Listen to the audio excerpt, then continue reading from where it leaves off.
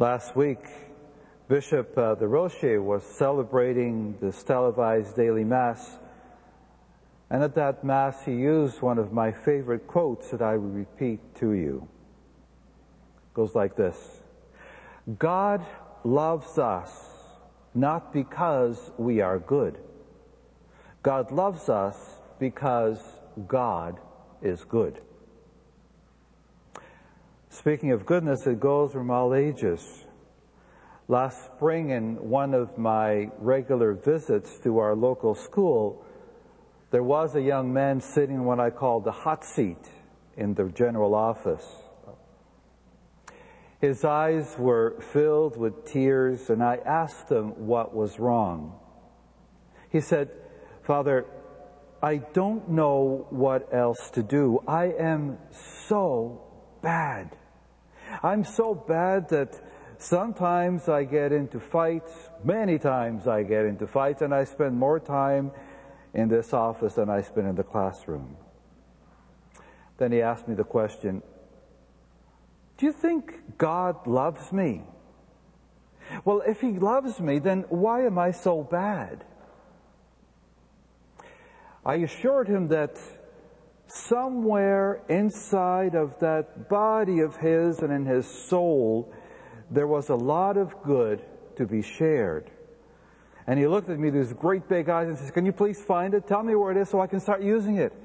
So I can spend more time enjoying life and being in the classroom than in the office."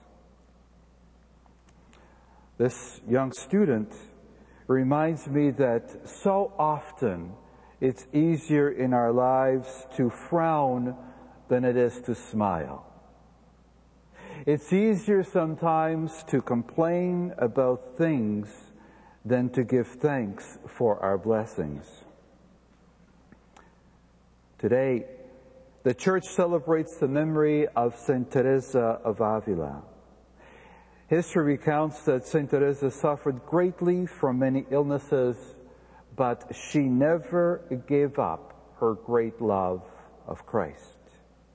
She is one of the foremost writers on mental prayer, and her definition of silent prayer was used in the Catholic Catechism, and I quote part of it. Mental prayer, or oración mental, is nothing else than a close sharing between friends. It means taking time frequently to be alone with Him who we know loves us. My dear friends in Christ, when you experience times of pain, times of distress, you don't have to be alone. Call upon Jesus. Make Him your best friend if you haven't already done so. Confide in Him. He will never abandon you, no matter what you do. No matter what you have in your life, He'll also never give you more than you can cope with. You see, each one of us is very important to Him, and He tells us so at the very end of today's Gospel. And I quote the last sentence: "Are not 5 sparrows sold for 2 pennies? Yet not one of them is forgotten in God's sight. Do not be afraid. You are of more value than many sparrows." You are of more value than many sparrows. Each one of us is equally very special and important to the Lord. Trust in Him, and like Saint Teresa, surrender to Him all of your anxieties, your pains, even doubts. He will help you. All you have to do is trust. This past summer, a young lady called me on the telephone. She said she wanted to thank me for what I had done for her son. I had no idea who she was or what she was talking about until she recounted the events of that day in the school office. She told me that her son arrived home that same day, and out of the blue, he said, "Mom, I love you, but please don't get upset because today I learned to love God just a little bit more than you. Astonished, shocked, and surprised, the mother asked, "Why?" And he said, "Because God gave me to you, and you as my beautiful mom, and you are to show me how to be a good person with God's help." The rest of it is history. My dear friends, may you have the courage to let the good in you shine and share that brightness with others, perhaps like my young friend the student, or maybe even like Saint Teresa. Let me close with a small prayer to our beloved Saint Teresa, who loved, trusted, and was nourished by our Savior at the altar. God, you raised up Saint Teresa by your Spirit so that she could manifest to the Church the way to perfection. Nourish us with the food of heaven and fire us with a desire for holiness. Amen. Saint Teresa, pray for us. Please join me in prayer, knowing that God loves us, and that the God who loves us, we bring our petitions to Him in the trust that He will answer according to His divine will.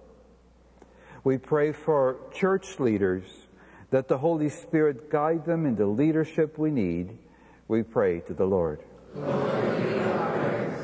That we may grow in love for God, the God who first loved us. We pray to the Lord.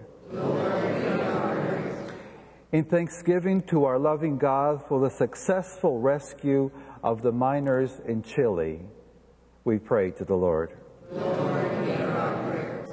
For the intentions of our sponsors here and at home, the sponsors of the televised daily Mass, especially the family from Red Deer, Alberta, Fred and Mona Pitt, as well as Kathy and David Fowler, we pray to the Lord. For our beloved who have gone home, and all of those in need of our prayers, may they rest in peace. We pray to the Lord. Father, in our lives, may we always remember that you love us, not because we are good. You love us because you are good. Amen.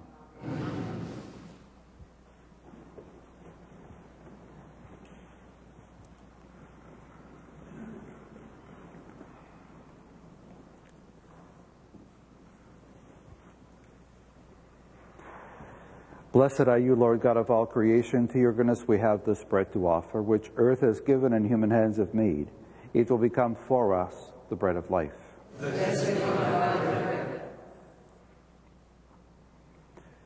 Through the mystery of this water and wine may we come to share in the divinity of Christ, who humbled himself to share in our humanity. Blessed are you, Lord God of all creation. To your goodness we have this wine to offer. Free to the vine and work of human hands, it will become our spiritual drink. Lord God, we ask you to receive us and be pleased with the sacrifice we offer you with humble and contrite hearts. Lord, wash away my iniquities and cleanse me from my sins.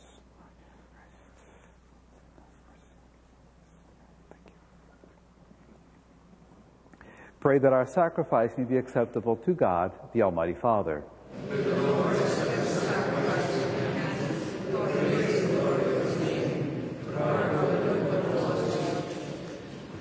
King of heaven, accept the gifts we bring in your praise, as you were pleased with Saint Teresa's offering of her life in your service. We ask this in the name of Jesus the Lord. Amen. The Lord be with you. Lift up your hearts. Let us give thanks to the Lord our God. Father, all-powerful and ever-living God, we do always and everywhere to give you thanks. Today we honor your saints who consecrated their lives to Christ for the sake of the kingdom of heaven. What love you show us as you recall humanity to its first innocence and invite us to taste on earth the gifts of the world to come. Now with the saints and all the angels we praise you forever.